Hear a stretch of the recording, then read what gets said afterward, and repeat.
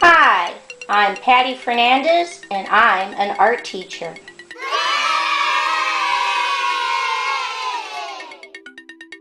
Visit my website at pattyfernandezartist.com. Okay, let's draw.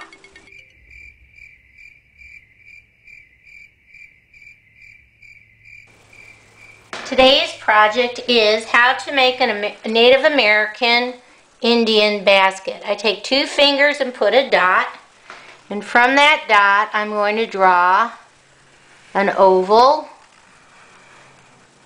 and then I'm going to come back to the dot and I'm going to draw the same oval again. I come on the left hand side and I'm going to make a slightly curved line going out, down. I come on the right hand side, I'm going to draw a slightly curved line out, down, and connect. I'm going to come up and I'm going to draw slightly curved lines all the way down. This is forming my main sections of the basket. Keep going. Keep going.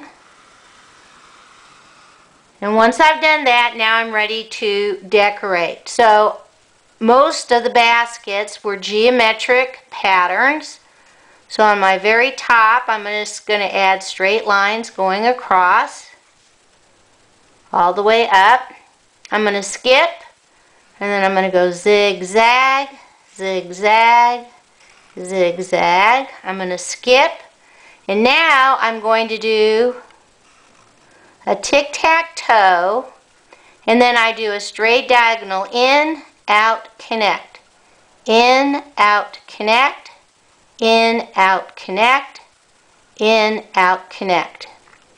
One more time.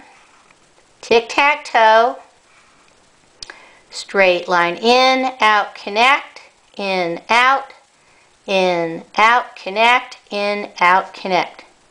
And you can do a series of these going across, however many you can fit.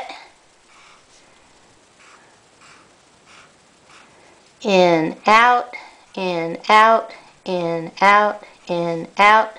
And like I said, most of the patterns that you see on the baskets are basic geometric shapes. That's a chevron. I'm going to skip the next one. I'm going to come back and do my zigzags again. Keep going. Keep going.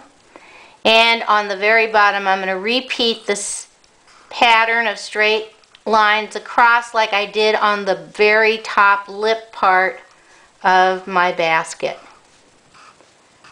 And now we're ready to color. For this project, I'm going to use crayon. I'm going to color the inside of the very top black so that it looks like it's the inside of the basket.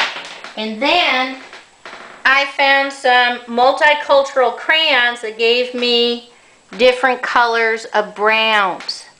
So I'm going to use pretty much browns on all of my patterns to give a different look as far as like the natural colors that the Native Americans used.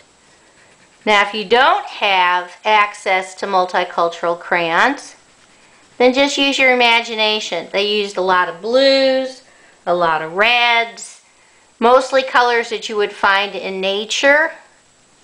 So shocking pink would not be one of the colors they would use, but they definitely could use purple, because that's indigo that they would be able to find.